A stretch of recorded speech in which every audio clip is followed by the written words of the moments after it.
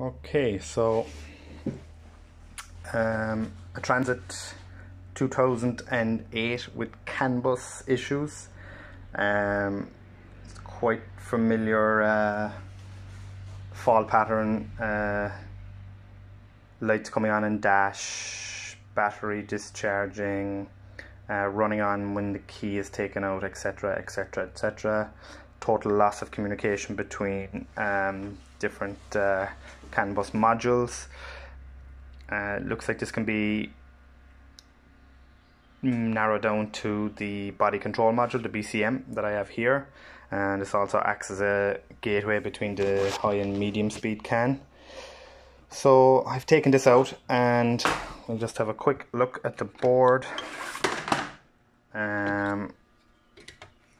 First thing we notice, lots of spurious codes, sometimes communicates, sometimes doesn't, and we'll just work on microscope here. We have a digital microscope.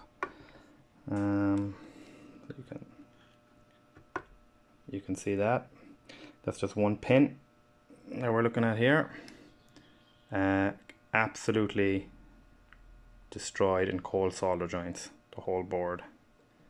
Really bad.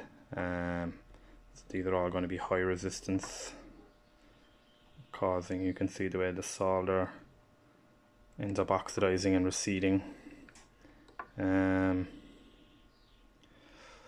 So from various different reasons, poor quality control, wrong temperature in manufacturing, quite common, very common in Fords. People will know that this is very common in instrument panel and focuses, classic.